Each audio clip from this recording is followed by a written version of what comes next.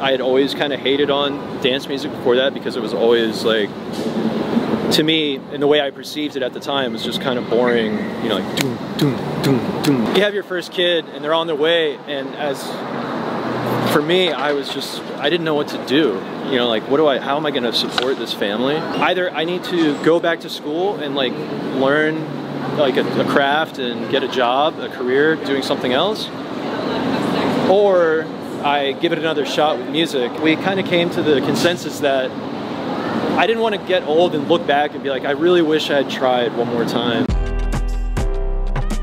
Hi, this is Lauren Engel of Sidewalk Talk. Today I'm here with Bro Safari. What's up? So you're actually one of the first people I listened to, like, electronic music as a whole. Okay. Like, really? 5-6 years ago, yeah, with that ass. Really? Yes. And so I'm like, this is like really full circle. Like, I'm interviewing people that I've always like listened to, like, when I first started listening to music, so this is awesome. Yeah, that's cool. Nobody's brought that song up for... Really? I would thought everyone would be like, oh, that's the song I found. I guess because a lot of fans are new. Yeah. Yeah. I was talking to a buddy of mine about that earlier, about how I'm having a hard time lately, like, figuring out who is new in the fan base. You know what I mean? Oh, like, that's interesting. So when I play shows, I'm not sure if I should be playing things that I made, you know, that's so interesting. 6-7 years ago still, because it feels to me like it's not fresh anymore, but whatever. I still want to hear that song live, but... So you were born originally in Rome, right? I was, yeah. Yeah. So all your family's like Italian or? No, I mean, my mom's actually born in America. My dad was born in Yugoslavia. They were just living there at the time. They were there for, I don't remember. I don't want to say the wrong thing, and then one of my siblings or my parents yell at me about it. But yeah, we came to the States when I was still a baby. I think I was like 6 months old. For your parents' job? Just opportunity, I think. I think they were just ready for a change. All my brothers were in their teens. My sister's like 5 or 6. I think they just wanted to bring him to the States and, you know, expose him to different education, different cultures. I don't know. What careers were they in? My dad's retired. He retired quite a while ago. He did air purification. Okay. Actually, it's really cool. He did he had a company that did air purification for the Sistine Chapel. Wow. Yeah, and a bunch of other really significant places. So yeah. And your mom? Cool. My mom was a mom. Yeah, she was just a stay-at-home mom. She raised all of us. Where do you think you got your creative side from? My dad's a painter. Oh wow. His mother was a painter. My uncle, his brother, is a piano player. So I'm gonna guess it runs in my dad's side. Yeah. Yeah. But I feel like I'm more like my mom. That's the thing. I get the creativity from my dad, but I think I'm more like my mother in terms of personality. What kind of music were they playing in the house when you were growing up? Not much, honestly. I was exposed to music by my sister. Oh, okay. Because when I don't remember how old I was, but she was really into punk rock. So she was always playing Fugazi, Dead Kennedys, Black Flag. Didn't your mom kind of like ban you from listening because of the cover, the Dead Kennedys? Yeah, wow, you did your research. Yeah, yeah. The first cassette tape I ever bought was Dead Kennedys, and she didn't like the cover and made me return it. And then I think I replaced it with Guns N' Roses, which was way worse in terms of like messaging to a young kid. So yeah. How old were you at this point? I want to say I was like 10, 11. I could be a little bit off, but I was really young.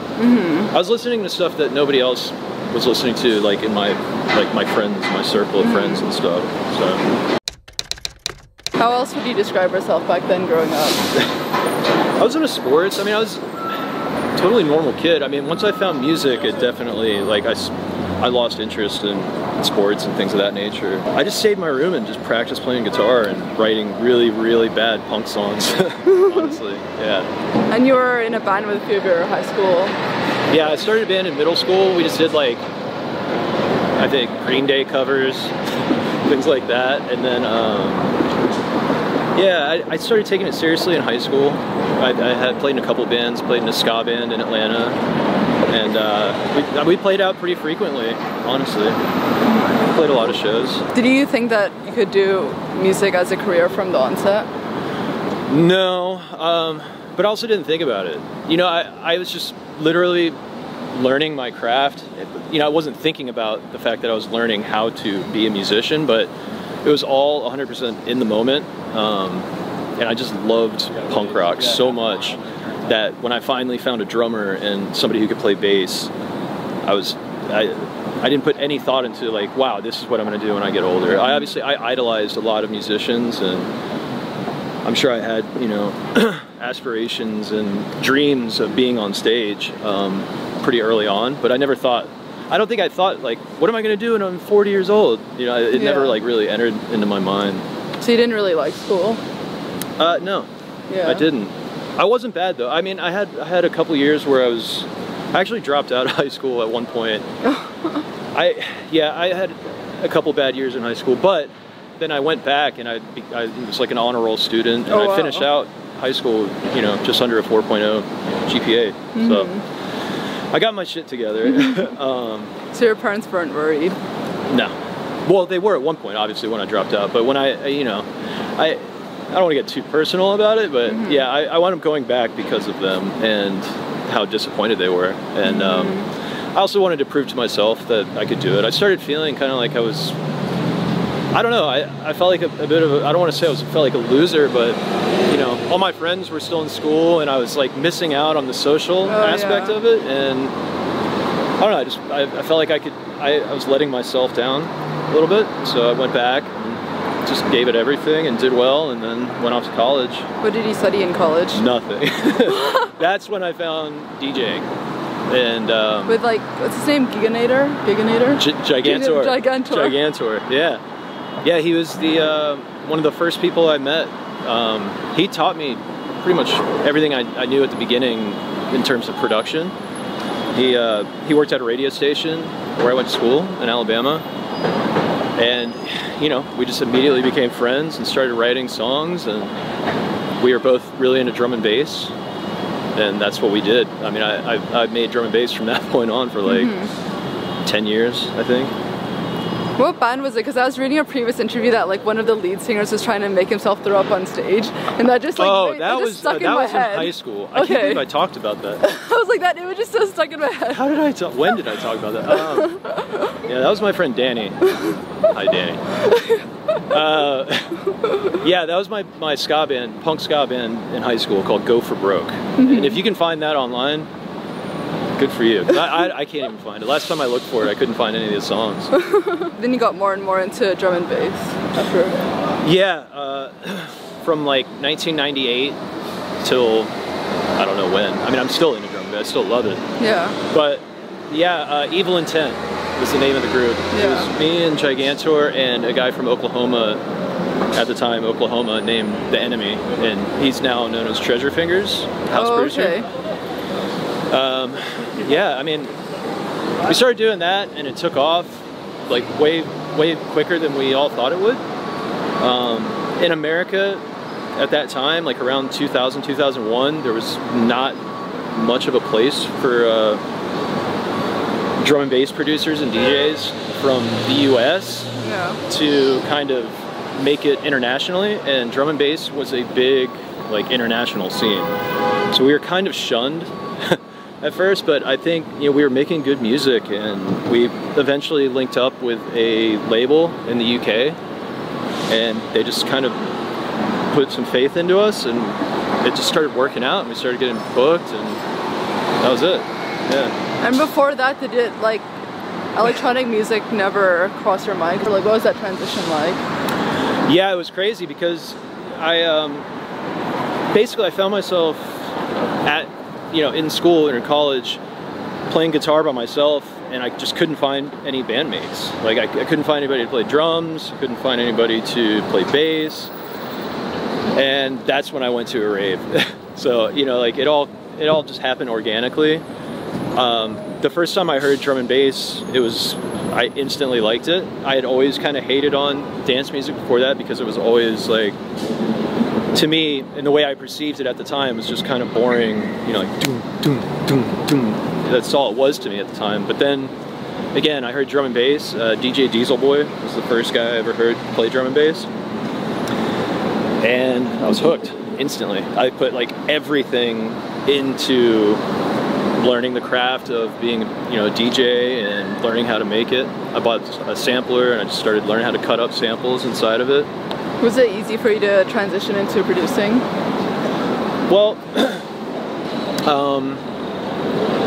DJing came like really quickly for me, just because the idea of, you know, matching two beats was pretty simple in my mind.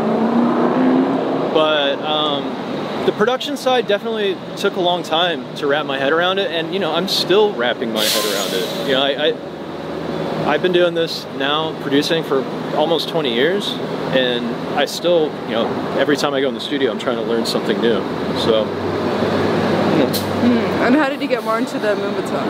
Moombahton? Yeah. It's actually a pretty good story. I had been living in LA and just kind of not really doing much. I was making a lot of music, whether it was drum and bass or trying to write some like indie rock type of stuff. And I'll skip ahead a little bit. My now wife got pregnant and she lived in Texas, and I said, I'm just gonna leave LA because I'm paying too much money for rent, I'm not doing anything. So I went to Texas, and I thought, you know, like, what, you have your first kid and they're on their way, and as for me, I didn't know what to do. You know, like, how am I going to support this family? And how am I going to, you know, put food on the table? How am I going to, you know, be a role model for this kid? I basically was presented with a situation where I either had to make it happen or stop and go back to school or something, because I was too young at the time to just wing it. Were you in sophomore year or what? No. This is when I was. This was 8 years ago. It was right before moombahton started. Oh, okay. But you were still in college. No. I'm an old man. Oh, I thought you were like go back to school. You mean? No, well, I thought about it. That's what I'm saying. Oh, I basically like I had to figure it out, and I had this conversation with Heather, my wife. I said, you know, like, either I need to go back to school and like learn like a craft and get a job, a career doing something else, or I give it another shot with music and just try something new, start a new project. And we kind of came to the consensus that I didn't want to get old and look back and be like, I really wish I had tried one more time. Right around that time, I heard a moombahton track from Munchie. It was a remix of a Dat6 song, I think, or something like that. And it just blew me away because it was so original, and it kind of used drum and bass influences inside of it, so it made sense to me. So I was just like, I'm just going to try to make some moombahton stuff and see what happens. And I think Diplo and Dillon Francis were the first couple guys to get a hold of it. Diplo put my first song that I ever made, really, as Bro Safari, our first Moomba track. He wound up releasing it on the side label. What's the name? Jeffries. Oh, okay. Yeah. So, but regardless, you know, it gave me this huge boost in confidence, right? Like, I went from feeling like I was defeated and I had to start over to Diplo, who was, you know, the figurehead of the scene, supporting it and giving me love on social media and this and that. So that's kind of how it started with moombahton. From there, like, I was so early in it, you know, in the scene, that, you know, it was kind of easy to stand out because I had my own production style and I put my own twist on it. So yeah, it just kind of like organically came together. And how did you meet UFO? UFO is a legend. He's like, he has been making insane music for much longer than I have. Like, when I first started DJing, he was already an established North American drum and bass producer. I used to play his records, like, before I even produced, you know what I mean? So I've known about him for 20 years, but he and I met, I think, when I was playing an Evol Intent gig in San Francisco, and he thought that I was somebody else or something. I remember him telling me, he's like, dude, you're not gonna believe this, but when we first met, I actually thought you were someone else, and when we exchanged numbers, I thought you were blah, blah, blah. Like, oh, okay, well. But nevertheless, when I started making moombahton, we connected online. I don't remember exactly how, but I was like, what have you been making? check this stuff out that I've been doing. He loved it. We just started collaborating, and like we made an EP, I think within like a week, a Future Primitive EP, and I loved it. It was original, like nobody was making stuff like it, so we just, you know, ever since then, it's kind of like just been an effortless, collaborative process for us. How are you getting your music out there initially? I think I found some of your stuff through YouTube, actually. SoundCloud. I was there right when that's another thing is, you know, with Bro Safari, like the stars kind of aligned for me in a sense, because SoundCloud was new then, and I didn't have a manager or anything like that, so I just said, you know what, I think the best way for me to get my music out there is to just put it up online for free, no strings attached, you know, like you don't have to click a link. That this is before fan gating and all that. And that was it. I just started pushing it, and I think people were so hungry for something new with the moombahton stuff. It sounded so different at that time. Yeah, I listen to it now and I cringe, but I mean, not moombahton, but my shit. Like all of my early records, I listen to them like they're so bad, but nevertheless, at the time, they weren't bad. You know, like people saw so something in it that they liked, and yeah, it just kind of it was all organic, which is I feel really lucky that I started doing it when I did. You know? And then at what point did you realize that you like didn't want to keep doing moombahton? Well, I mean, never. I still work on moombahton. I put out a moomba track I think last year. I've been working on one this last week, but I want to do something different with it. You know, I don't want to keep making the same thing, because that's what happened with my previous projects. I just kind of got burnt out. What about it, like, you got burned out from? Well, I think every producer has their own sound and style, and you kind of go through the motions at a certain point. After you like get your best work out, your best ideas, you put yourself in this box of like, well, this is what works for me, so I'm just going to keep doing this. And I heard trap music, like I heard Original Dawn remix from Flostradamus, and I was like, this is sick. Like, I love this. You know, I lived in Atlanta for so long, so I was already pretty in tune with trap music. So to hear it with like, you know, cut up vocals and, you know, just dance music attributes, I just instinctively started making trap, and that just became what I did. You know, it wasn't like a conscious decision of like, all right, I'm just gonna stop making moomba and I'm gonna make trap now, but it's just kind of how it unfolded. You know. Are you ever afraid of getting pigeonholed? Yes. Yeah. Yeah, 100%. That was a big problem for me back then, which is why I just kept hopping around from genre to genre, and I still do, honestly. I think it's like this never-ending struggle to find your voice as a producer, your sound, and to feel comfortable just making whatever you want to make without fear of how you're perceived.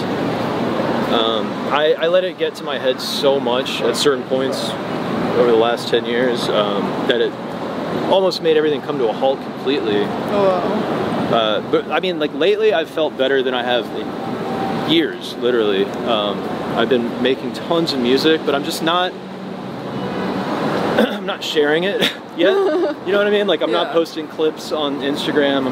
I'm just kind of I just want to make as much music as I can right now when I'm feeling inspired, and just see what happens. You know, like it may turn out that I need to start a different project because it doesn't sound like Bro Safari, but then the other side of me is like, well,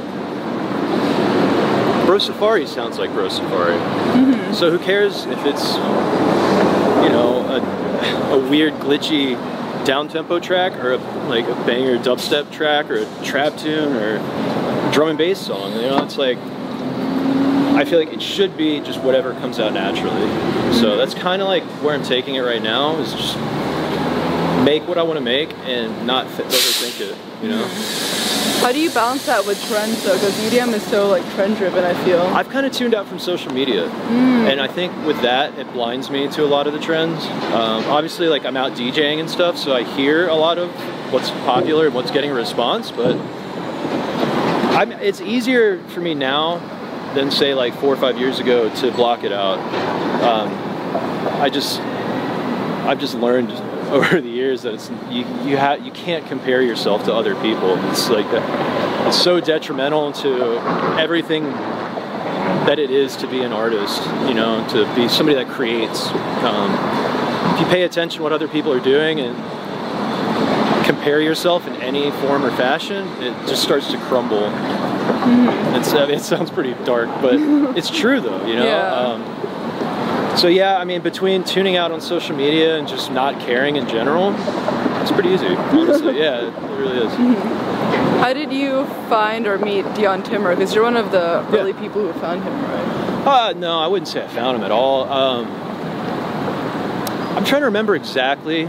I'm pretty sure I just reached out to him though on Twitter. I think I started following him and just sent him a DM. I was like, I love your stuff, dude. Yeah. I mean, for me, this is an interesting thing to talk about because there's the difference between, you know, Bro Safari the DJ and Bro Safari the producer. I have so many songs and I play like a small percentage of them when I DJ because I don't feel like they represent what I want out of a crowd. You know what I mean? Like when I'm DJing, I really like to get them riled up, and a lot of the stuff that I've made is not really like dance floor banger kind of stuff. So that being said, when I'm looking for new music to DJ, I find a lot of, you know, younger guys that are newer to the scene like he was at the time, and yeah, forge friendships and even work on music like with Dillon. You know, we want to make them proper together. What was it like going on tour with Skrillex? Amazing experience. At the time, it was totally unexpected, and it was awesome. His crew, they were so accommodating and nice, and I was on the tour with Valentino Khan. Okay. And he and I were already friends, and we were both kind of like, holy shit, like we're on tour with Skrillex. This is crazy. You know, being on a bus, doing that whole thing. And like I said, they were all so nice. Like, I can't stress that enough. Like, everybody in his crew, and obviously him too. It was great. Like, basically, it was just like everybody just running around working on music on different computers. They had turntables set up behind stage before every show. There was food everywhere. You know what I mean? Like, it was literally just a place for everybody to thrive and create while playing shows. I did a tour after that where I did the same thing, where I made sure they had turntables backstage, like in the dressing room for us, because it just created this like vibe in the back. Like, everybody wanted to run back and play and just be, you know, messing around and hanging out together, as opposed to just sitting on the bus watching TV, you know what I mean? So yeah, I learned a lot on that tour, honestly, because it was not too long after that tour that I started doing my own bus tours and things. So I kind of like, I took my cues from that and like how to conduct myself, because, you know, if you're the headliner on a tour that's on that scale, people look to you as being like, you know, the leader, and I was not comfortable with it or prepared for it necessarily, but I like looked back on my time on tour with him and just been like, just be laid back as much as possible, which I'm sure I wasn't, because I'm not a very laid back person, but you know, yeah, it was a huge learning experience overall. This is something I'll ask Laid Back Luke and a bunch of people who've been doing EDM for a long time, but how do you think it's changed and where do you see it going? Dude, there's nothing similar with EDM. I mean, it wasn't called EDM. Yeah. You know what I mean? So it was all club-based. Festivals weren't a big thing back then. That's a great starting point, at least. Social media changed it drastically. You know, it became more about numbers and follower counts and things like that, which when I started producing, it was literally, if you didn't know what you were doing, like, that was it. You know, you had to wait until you were good at what you were doing before people would give you the time of day, whether it was a promoter, a listener, a crowd. You had to bring something to the table. You know what I mean? Like, it was just way different. And I'm not saying people don't bring something to the table now, but it was just, that was the only deciding factor back then. It's like, do you have the skills either as a DJ or a producer that plays your own music? no, then what are you doing here? You know, like, there was no memes to post, like, to get a ton of likes or whatever. So that's another huge difference, social media. Yeah. Yeah, and again, the festival thing is a huge difference too, because like that's how a lot of people find out about this type of music, is because their friends are going to festivals and they see that, like, oh, I'm just running around in a field with my friends dancing, like that looks like fun, especially when you're, you know, 16, 17, 18, whatever. So, I mean, that had a huge impact on how people view the music, you know, and then that brought money. Yeah. You know, like festivals and things like that brought tons of more money into the scene, which always complicates things, you know? Mm-hmm. But all that being said, those are the obvious differences, but it's obviously in a better place now overall. I mean, it's huge. Everybody, you know, my parents now know. When I used to make drum and bass, they thought it was called German bass. Like, they didn't know shit, but now, you know, they know who Skrillex is. Mm-hmm. So it's kind of funny. Mm-hmm. How about the future? Future. You know, I actually... Or wherever you like it to be. Yeah, no, I hear it going into a good direction musically, which is what I try to focus on more than anything else, is the actual quality of the music. We're in this like little photo shoot behind us. I don't even know. Sorry about that. I hear a lot of fusion of genres, especially, you know, the bass side of things. People are getting weirder, like with what they're making, you know, stuff that, new sounds, new arrangements, it's not as cookie cutter as it kind of got for a minute. And if you remember a couple years ago, and it was like all hard house mixed with trap, like stuff like that. Now you got people like Troy Boy. Mm-hmm. That's just one example. You know, guys who came along and kind of said, yo, it's okay to be different and have your own style and your own sound. And so I think there's a lot more kids doing that and kind of just going in that direction of just making weird bass music. And for me, if that's the way it goes, I'm all for that, because that's what originally got me into bass music in general, you know? How would you say you've grown as a person compared to when you were younger? Well, I've gone through a lot over the last, especially 10 years. There was points where I became really, really cynical. You know, depressed, went to many dark places, but right now I feel great, you know, so I think it's just been this like roller coaster ride of emotions. When I started doing all this, like, I wasn't seeking any attention, and in fact, I really don't like attention, you know. I had to do a headline tour because it's what was demanded of me, kind of. Not by my management. I just mean, like, that's where I was at musically. Yeah. Like, I had enough attention to sell out a big room, so we might as well do a tour. But I really felt uncomfortable, you know. I'm an introvert. I don't like being under the big lights. And so, you know, after doing that for a long time, I got so burnt out on, like, literally physically burnt out from touring. I was tired all the time. I wasn't home enough. I felt like I was missing out on my kid growing up, and I became fairly depressed about it, to be honest. But again, the last 6 months, 4 to 6 months, have been like a huge resurgence. You know, like in creativity, positivity. Like, I see things a little more clearly, and that's due to a lot of different things. You know, like different factors. You know, obviously all, you know, personal growth and reflection. But, you know, I think I went from being a carefree young kid to, you know, going into adulthood, doing things that I didn't necessarily want to be doing. And it really affected me, but I came out of it stronger, I think. What kind of advice do you have for people who are going through depression, or what you went through? Talk to somebody. Yeah. Talk to a therapist. Like, you know, I always felt like I was too smart to talk to a therapist. Like, in my mind, you know, I was like, what am I? You know, it's fear. You know, I think when you're depressed, you don't acknowledge the fears that you're having and the truths about yourself, the negative things about yourself. Like, it's hard to look at yourself and and give yourself a real analysis of what's going on.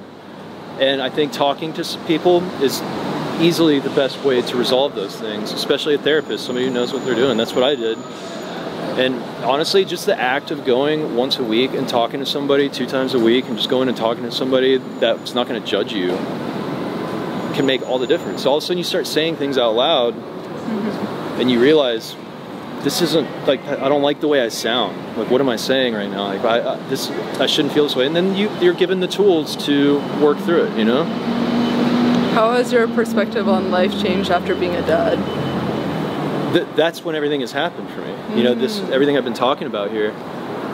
Because, you know, again, I found out I was having a kid and I had no career. I had nothing going for me. So to have that all happen, like the birth and rise of Bro Safari, while I was raising a toddler, it was profound.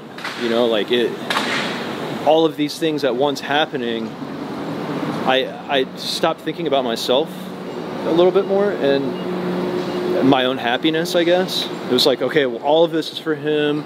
All of this is, you know, I wasn't giving myself any love and care. You know what I mean? Like, I wasn't taking care of myself, straight up. So, you know, it's changed me so much I can't even begin to explain. You know, if I could find a video of me, you know, 2 years before he was born, I was a completely different person. Wow. Yeah, I was reckless, drank a lot. I was out of control. Honestly, I was. So he really grounded me and centered me. And then I had to go through my own thing to kind of like, it's something about having a kid just changes your perspective on mortality. You know, like, not to get too deep, but I was forced to confront those fears, you know, of being inadequate, of not leaving behind a legacy for my child, money, you know, real life shit. What does love mean to you? What does love mean to me? Acceptance, tolerance. You know, I immediately I thought of Heather and Elliot. Elliot's my son. There's just a complete and total acceptance of how we are as people, you know? Nobody's perfect. You learn to not only accept but admire people's bad qualities, in a sense, you know? Like, it sounds a little stupid, but I just having a hard time articulating this because nobody's ever asked me that. What do you love about your wife's personality? She's like, she's such a rebel, like, underneath everything that she's become. Like, when I met her, we were both just wild as hell. Like, we were partying like crazy. She's just feisty. You know, she's so feisty, but in a loving way, you know? Like, you can't bullshit her, so she knows what I'm thinking, I know what she's thinking. We just, you know, once you've been together in such an intimate setting for so long, raising a kid, living together, there's just so many unspoken things that start to happen, and I love that. I think it's great. Like, we don't, you know, we went through our periods of like bickering and fighting, and then I think we both just kind of realized that it was pointless, so we don't really even fight, we don't argue. It's great. I need to point out that it's probably because she accepts me for who I am, and it's not because I have plenty of, you know, annoying traits as a hubby, as somebody that, you know, to live with. I don't pick up after myself enough, you know, like all the basic stuff that guys do. Last question, what do you want to be remembered for? Well, I think I'm working on that right now, musically. I think if you're asking, like, how do I want to be remembered by my son versus somebody watching this, there's different answers. You know what I mean? Yeah. So as far as somebody's watching this, you know, somebody who kept it real with myself when it came to the music that I wanted to make. Right now I'm working on so much different stuff that I have a vision somewhat of an EP, an album, but I really want to put out the best work of my life, and I want want people to realize it when they listen to it, say, wow, he really went out on a limb here, and I hope it translates. And I hope that that's the type of thing that I'm remembered for, is, you know, pioneer maybe, risk taker, somebody who's been around and survived the, you know, rise and fall of multiple genres, and still around. Like, people are still booking me, you know, like I've been there ups and downs. I'm like the cockroach of EDM. No, far from it. Oh my god. This is so much fun though. Thank you so much for sharing everything. Yeah, dude, of course. I had a blast. Sorry, I'm all winded. No worries.